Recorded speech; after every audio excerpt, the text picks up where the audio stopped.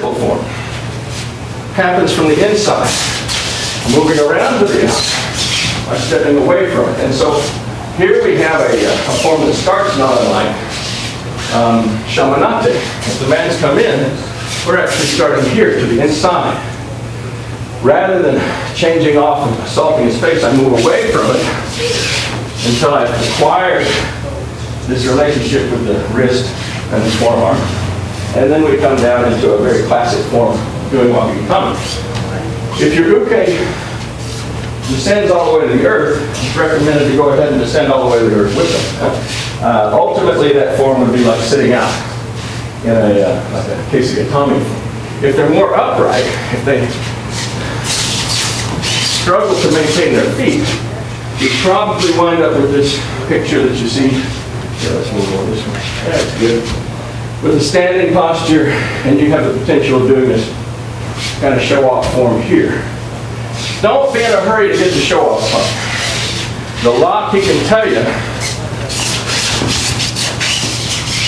comes here, then here, then here, then here. And in each condition, as it changes, I think it got a little worse. Yes, so there's a tendency that I see a lot of folks do. Let's go over this way, just change it up a little bit. They come in, they pull this off, they go to this locking condition and they jump to it like that. And he can tell you when I did that, there was a big hole in there that he can swiggle and wiggle and move around in. No need to jump in there and throw it in like a fast pitch. All very, very slow.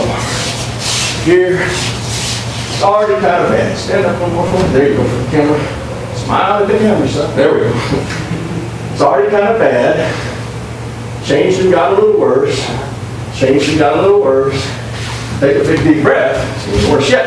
And so you can actually break it into individual parts of how the locking mechanism can affect the man in worse and worse ways. And if you're doing that form, I recommend that you do it that way so that you avoid any potential of throwing it into your own locking position, which again opens you up for a reversal.